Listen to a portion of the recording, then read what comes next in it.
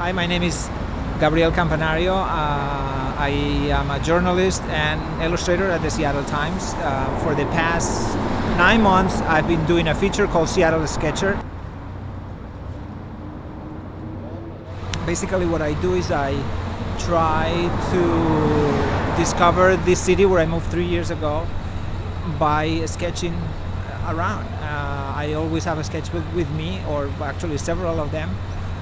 Drawing allows me to see beyond the normal circumstances.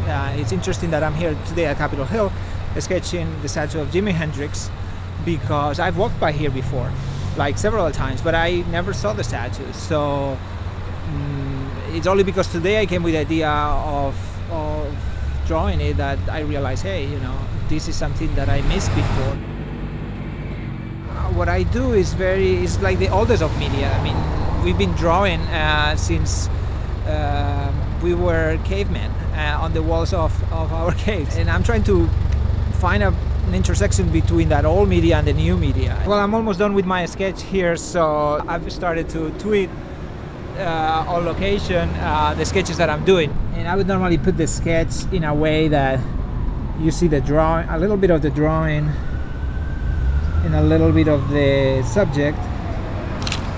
So I'm going to write down here, say hi to Jimmy, live from what used to be private sketchbooks. Now we can scan them in, put them online, and everybody can see them. They have this park in the Central District that they name after him. Is the Jimi Hendrix Park. Oh, and they want to move that? They want to move it there. So. Oh, okay. Well, I'm all for that. Many years ago, before before photography, actually, artists that work for newspapers were also capturing the news with their sketches. So I'm adding to that the writing and the journalism to make it more interesting. So the blog, Twitter, and other social media outlets out there are a fantastic way for me to share the experience of discovering Seattle through my sketches.